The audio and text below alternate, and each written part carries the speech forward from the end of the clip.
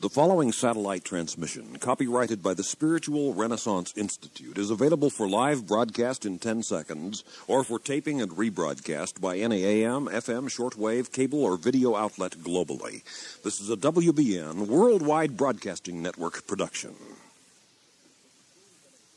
This is Vern Grimsley with the Spiritual Renaissance broadcast. Whenever next you venture outdoors on a sunny day, cast your eyes to the skies and take a moment to study all that you see. On a typical afternoon over most places on this planet, you will behold skies of some shade of blue, a sun burning white, hot orange, and yellow, and perhaps a scattering of clouds. A cloud is nothing more nor less than a mist of moisture, water particles floating together thousands of feet above the surface of the earth in a vapor of microscopic droplets.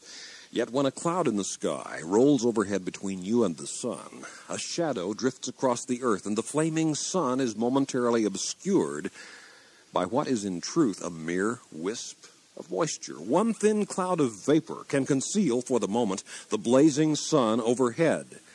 But still, the sun shines on, and in similar fashion, beyond the dark clouds of doubt in your mind, the love of God still shines on. Refuse to permit any negative feelings and emotions to keep you from enjoying the living truth within your soul. Have faith. Do not permit the fogs of confusion and the mists of doubt to obscure the joy and the peace and serenity of the finding and knowing of the living God, your Father and your friend.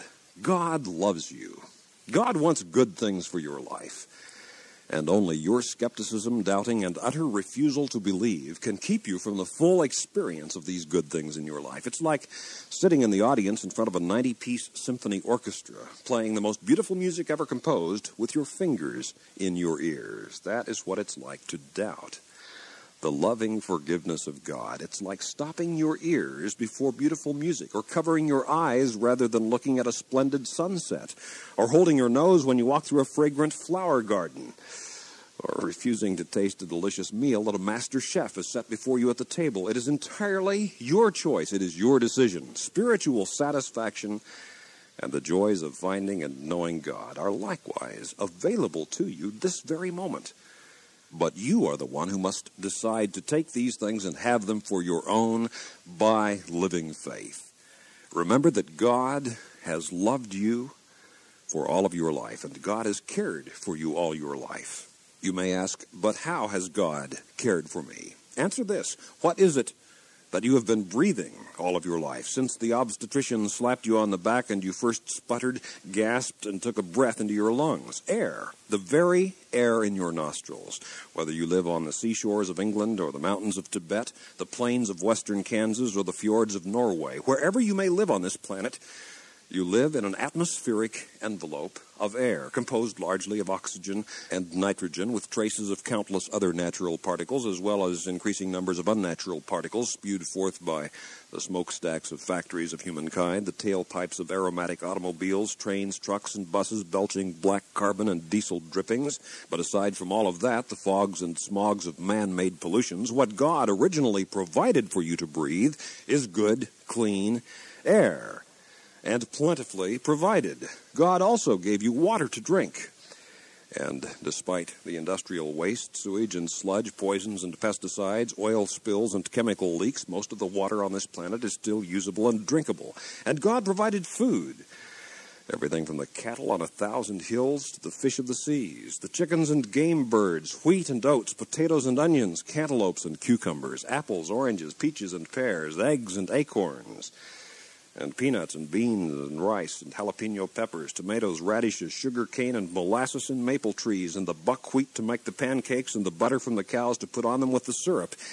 Even the man-made foods are really made from such products as simple soybean meal, texturized and flavored to taste differently. All of the food you eat for every meal of every day was grown somewhere on this planet and was created by the living and loving God, who provided salt beds and pepper plants and thousands of other sorts of herbs and spices grown all over the world for flavoring these foods which you eat.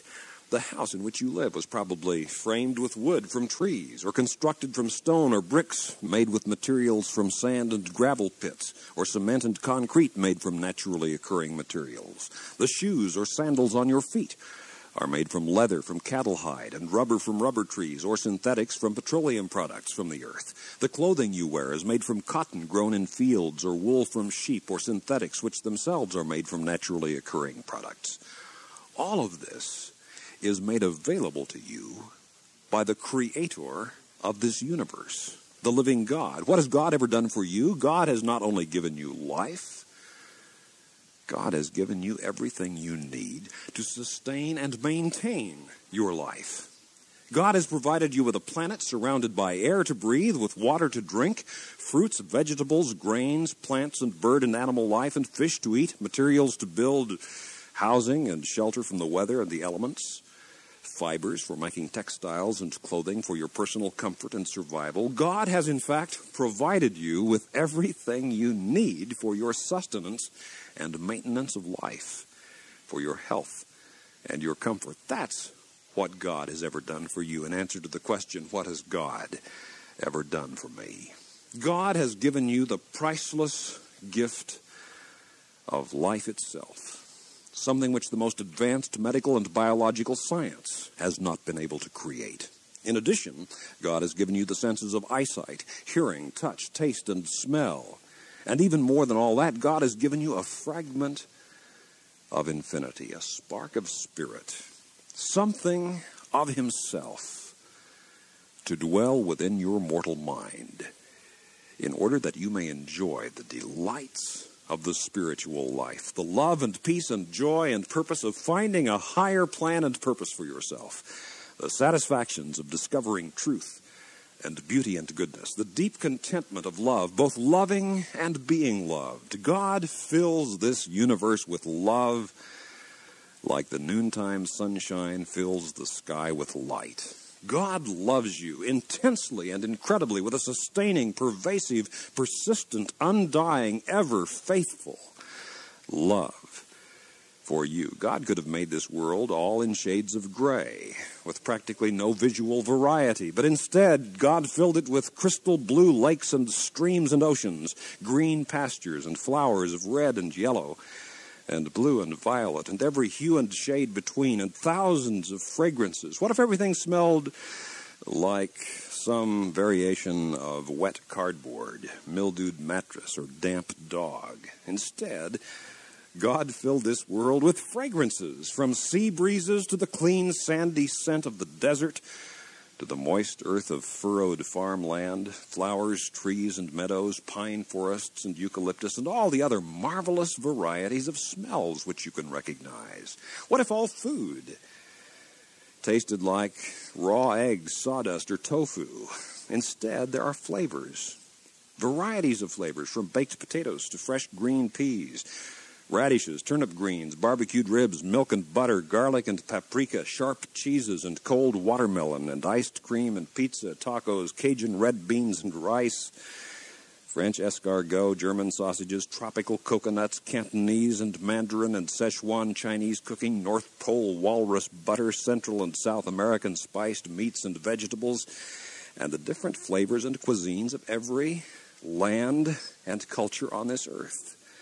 And then there are the varieties of sounds. What if everything sounded like some tone or pitch akin to creaking doors, howling tomcats, garbage trucks compacting tin cans, fingernails on a blackboard, and fender removal day at the auto body shop, or a mufflerless motorcycle parade? Now, instead, God provided the beautiful songs of birds, the whisper of the breeze, the rustling of wind through meadow grass, the chirp of cheerful crickets, and lightning and thunder and the seaside surf and other sounds.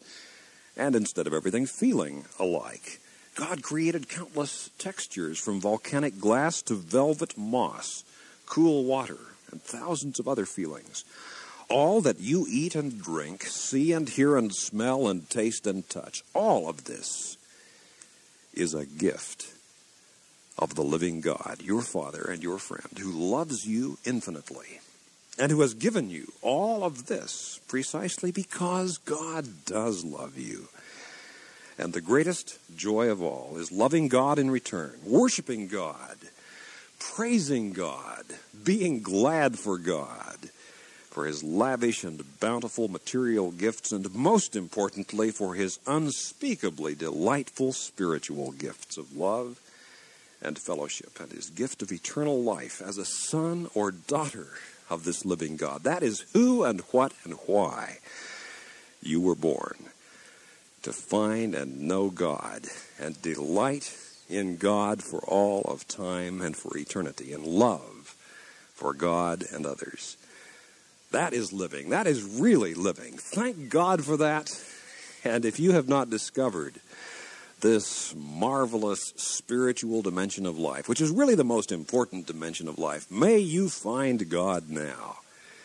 And may all of this begin for you this very instant.